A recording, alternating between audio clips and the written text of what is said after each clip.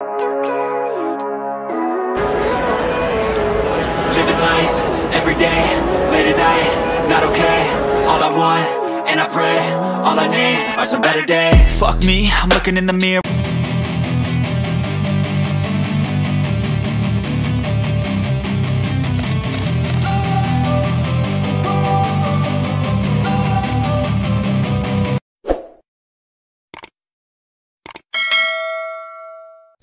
So yesterday was the yearly animathon. Well, more like the first animathon since 2019, and really the first con I've been to without COVID restrictions since, well, 2020. And this year I almost didn't go, simply because the guests animathon brought in weren't exactly the most appealing guests, for me anyway. And I didn't know if I was going to have fun. So I did decide to go with my friend who I always go with, and he brought his son, and his son's friend also came. So I guess the question was, would I have fun at an expo with no guests to meet?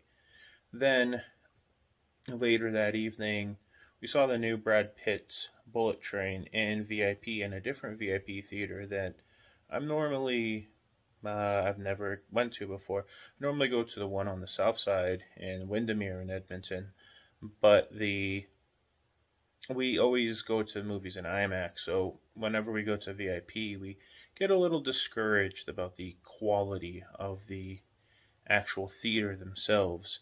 So we got told that this other VIP in the north end of Edmonton was better and almost as good as IMAX, so we decided to check it out. So stay tuned to find out if I can have fun at Animathon without any guests, and if the theater was actually worth the visit. Hey everybody, welcome back to the channel. So today we're doing a vlog attempt, and we're going to go to Animathon and then go to movies and VIP.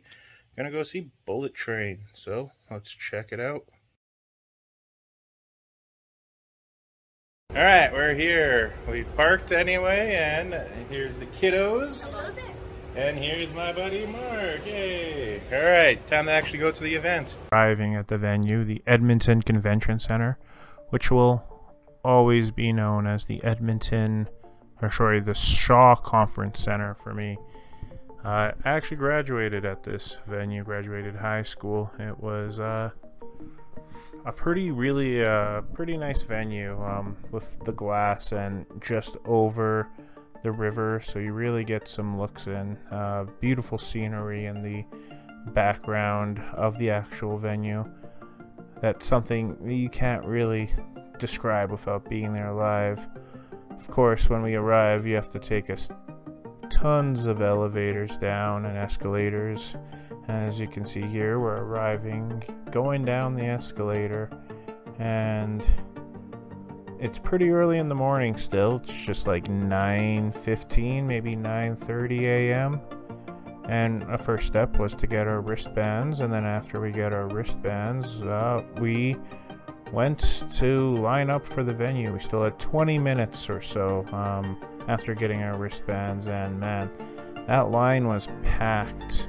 So nothing like taking a selfie when waiting, and then they started letting us in, and the flow was really nice, and we were able to get in with no problem, and it was quite special. It was kind of quiet during the morning, but it was still a very fun experience, being the first con in Edmonton since the pandemic started. So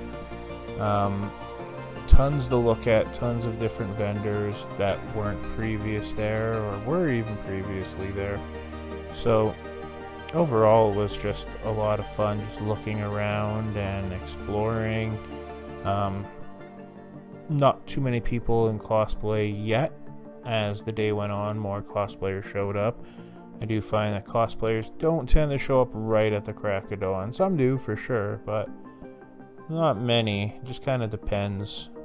They had these really cool cars, all anime themed, and would love to drive one of those. Imagine how fast one of those can go.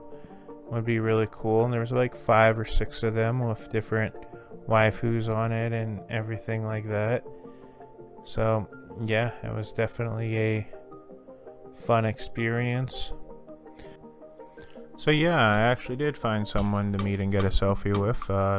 Edmonton's own local cosplayer named Vivid Vision. You can find her on Instagram under vivid_vision.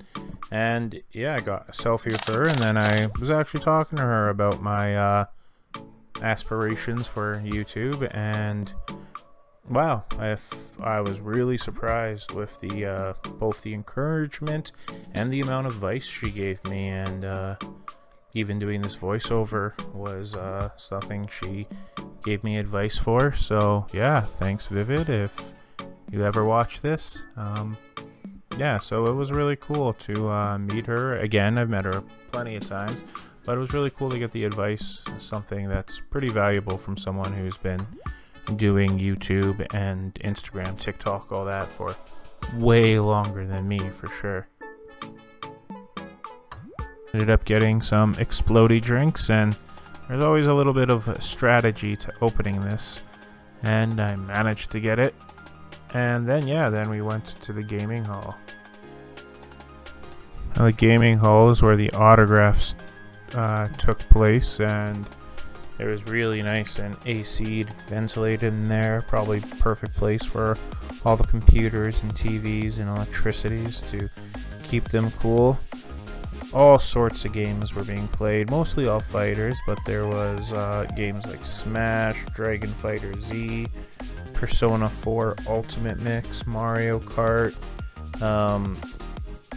various other games like that one dancing waifu game, Miku I think her name is.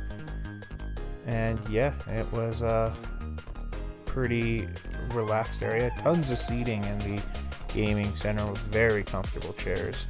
Then we saw some cool Gundams and Gundam models anyway, and man, these things were detailed and probably cost a bunch.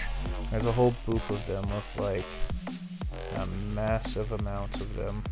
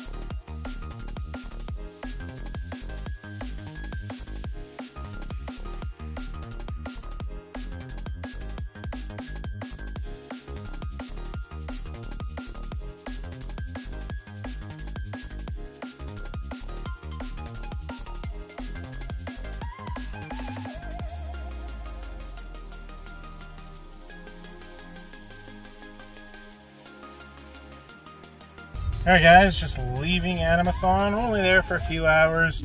Not too many guests this year, so we just kind of went and looked at the vendors. Did you kiddos have fun? Yeah. Woots, and what about you, Mark? Yeah. Alright, well, next up, a little bit of a decompress, and then Bullet Train and VIP. Check out for more.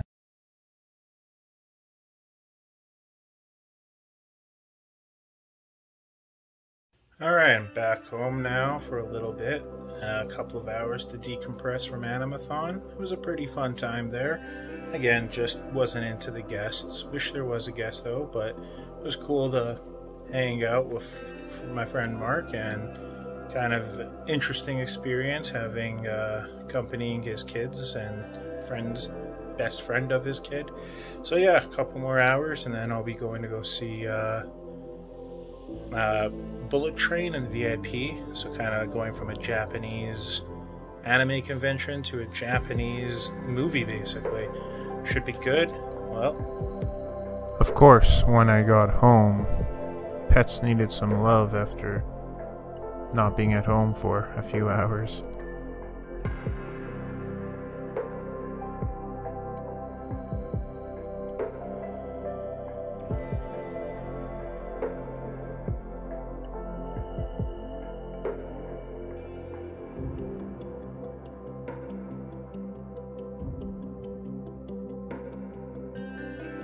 Alright, so almost time for my buddy to pick me up to go to the movie. And yeah, so a little backstory about this movie here is we're going to a VIP in the North End, and the thing with the VIP experience is me and my other friend from this morning, always felt the VIP theaters themselves, the quality is not as good as what we're used to with T-Box or IMAX. So the goal is to hopefully, we were told that the North End VIP is a lot better, and hopefully this one proves to be the case. So nothing like a Saturday night at the movies with some popcorn. And this theater, though, is not just a bag of popcorn and a soda. This has a full bar with all your favorite drinks, so you could get a little buzzed going, and you can even have a full-on meal, not just like fast food, but an actual restaurant type meal. And the theaters are beautiful, of course, with recliners, with heated seats, and you can push the buttons to pull out the chair, and the other button will pull out the headrest, and you can just lean back and relax and watch the movie. Alright, the movie's done. It's been a long day. I'm pretty tired, but the movie was fun. And yeah, I'll let you know what the results were on the quality, but overall... So, there we have it. So yeah, I think the Animathon turned out to be fun, so success. I think making the vlog helped, made it fun, made it interesting, got some advice along the way, which is always good. Doing this editing, I definitely know what I need to do better next time in terms of angles and length, duration. And then the movie was great fun. Overall, the screen is not as good as IMAX and D-Box, and when you think about it, nor should it. But it is definitely an improvement from the other VIP theater. So take that for what you will.